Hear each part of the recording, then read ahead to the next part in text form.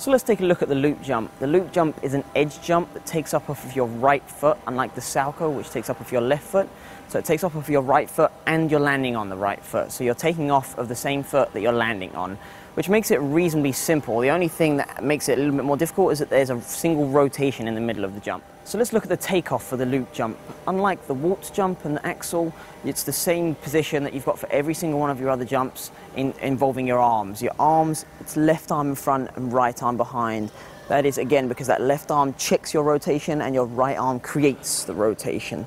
So your left arm isn't really being used too much to generate rotation. It's mainly the right arm, but both of the arms are helping you to get up in the air also. So those are the arm positions to start off with. Again, left arm in front and right arm strongly behind you. You should really have a nice open shoulder. As that right arm's coming round, you want to still keep an open arm there. I see a lot of people trying to turn their shoulders in when they jump and getting really high with their shoulders.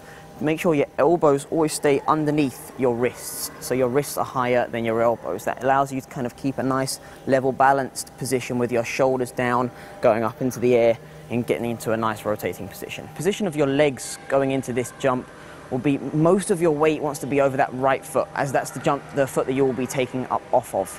You can have the left foot on the floor, but it's placed down lightly. So if I was to take my left foot off, I could still balance. My left foot's just there along for the ride and trying to help you create a nice hook going into that jump. So as you can also see with both of my feet, my left foot is slightly across my right foot. My right foot is the main foot that I'm standing on, but I place my left foot almost inside my right foot, because if you think about the circle we're creating is going towards my right here. So we want the left foot inside the circle that we're creating, because that is going to be the way that we're jumping. Therefore, you want everything over the right side in the air. So anything you have sticking out here over the left side going into this jump is going to cause you troubles. Some of the common mistakes I see with the loop jump are when people start to curve, they lean out in the wrong direction. They lean out in their left shoulder, there's so much weight over the left side. Their left leg even starts off here sometimes, and it starts picking up, and you get wide feet in the air. This jump is one of the most simple jumps, but it's the most difficult to keep simple, if that makes sense.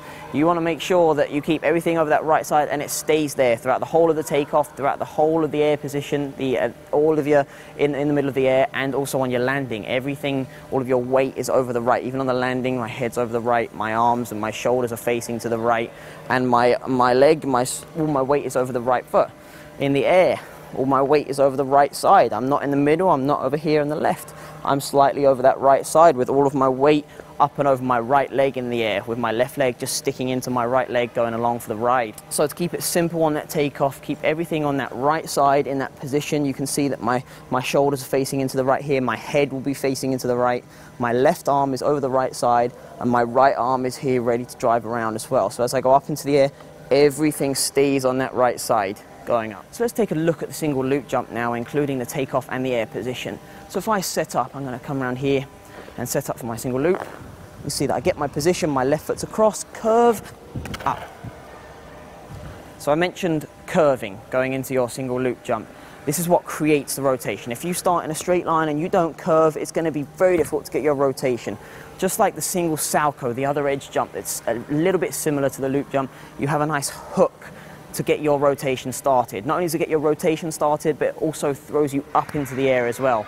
You're turning some of that movement that you've got going backwards into upward momentum. It's taking you up into the air. In order to turn that backwards momentum you've got going on there to upward momentum, you've got a hook. So it really pushes you up off of the toes when you finally get to the jump. So important things to remember whilst you're doing this curve going into the loop jump is to not move your arms or legs.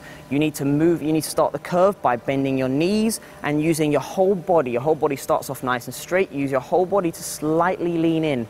That's where the hook starts coming from. And the knee bend, the progressive knee bend, is where your hook gets tighter and tighter and tighter. So you start off with a reasonably shallow curve and it gets tighter and tighter until the end, when it really takes off nice and sharply in order to shoot you up into the air. So let's take a look at that now again with the hook I've got on the end. So I start off in a straight line, I've got my backwards momentum here, I hook, and it pops me up into the air nicely. Not only did it give me enough height, it also gave me enough rotation to make sure I finished a single rotation. Because as you noticed, I took off facing you guys and I landed facing you guys. That means it's one whole rotation starting from backwards and finishing facing backwards also.